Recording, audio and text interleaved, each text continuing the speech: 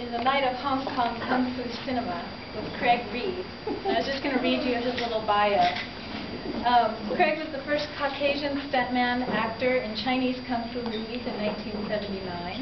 He's lectured on combat choreography at Yale School of Drama and was Sam Raimi's fight choreographer and, on Spy Game and fight directing apprentice on CBS's Martial Law. Reid was the screenwriter on the award-winning film Red Trousers, The Life of the Hong Kong Stuntman, and is a freelance journalist writing on Asian martial arts cinema. So he's going to be giving a little bit of an intro tonight to each of the films.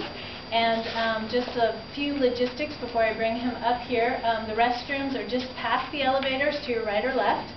And we're also going to have a few latecomers, I think, so when they open the door, we'll just kind of sneak them in quietly and get them some seats. And if you can all turn off your cell phones and be with us in the present for a little while, that would be fantastic.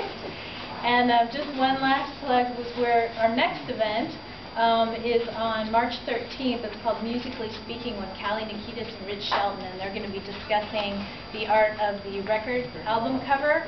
And there's also going to be a little mini vinyl record convention with all these vendors that will be coming. So if there's any of those favorite 78s you want, you'll be able to come probably search through and find those. So please welcome Reid.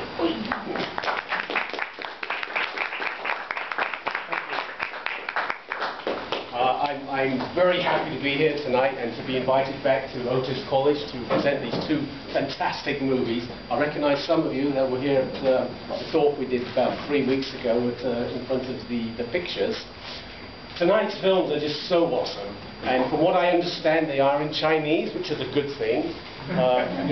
Because if you've ever seen those badly dubbed films, that was my first job back in the 1970s in the Chinese film industry. So you won't have to worry about listening to someone going, "You're going to die, Wang Fei. But still, I think my Kung Fu is better than yours." If the voice sounded familiar, it's probably because it is, because I did about 60 films in 30 days in Taiwan. We had the same 4 or 5 people doing the movies. And we ran out of voices after the second film because none of us are actors.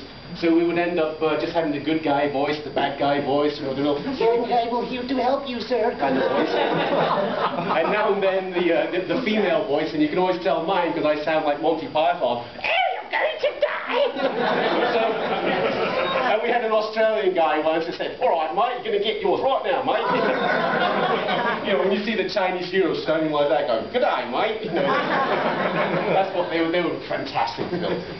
But I saw the first 5 minutes of the first movie tonight, and I was blown over because I haven't seen this film since like 1979, and that was the original 35mm print. But this is so fantastic. I'm so psyched. I'm shaking all over because I can't wait to get this film started. But I have to talk for a couple minutes to get you all ready. It's not a comedy, so you won't be laughing once the film starts. But the 36th Chamber of Shaolin is a classic Kung Fu film from 1978. And how this film was devised is the director, and his name is Jia-liang. To me, he's probably one of the best film directors, martial art film directors, in the history of martial arts. He actually is a very legitimate martial artist, and he started off in film as a martial arts instructor. Back in the 70s, they weren't called fight directors or fight choreographers, they were called the martial arts instructors. And he is the first martial arts instructor to make the jump into directing. And so I think he's one of the best, because also, not only was he interested in talking about family in his films, family as real family as well as his martial arts family, he was also into exploring authentic martial art technique, authentic martial art training, and of course what was important to him was martial art virtue. And this is a very important concept because the film we're going to see tonight, the first one, 36 Chambers of Shaolin, is about a famous Shaolin monk named Sander. Now this is a true monk that existed back in the mid-Qing dynasty, and he was a member of what is called the 10 Tigers of Shaolin. And these were Chinese heroes that after the Jia-liang temple was burned down, these guys went out and they started teaching martial arts to the layperson. I'm getting excited. Calm down. So can you tell? My God, I want to talk faster so I can get to the movie. So anyway, so Monk Sanda is a very important person in martial art history, and Sanda is translated in Mandarin as three virtues. So how did this film come about? After a movie was being filmed by Jia-liang, at the time he was a fight director, in 1976, Challenge of the Masters. He was coming home after a late night of filming, and he saw a waterfall. The waterfall was falling onto a large round rock, and when the water hit the rock, it produced a halo. And to Jia-liang, that halo represented a Shaolin monk practicing in the ring. This is what inspired him to write this character. So, who did he cast? He casted his Kung Fu brother, Gordon Liu. Now, some of you may know Gordon Liu from the Kill Bill martial art films. The white-haired priest that taught Uma Thurman how to fight. He was also one of the bodyguards, Lucy Liu's bodyguards, in the big fight scene in the Japanese restaurant. But why did he pick Gordon Liu?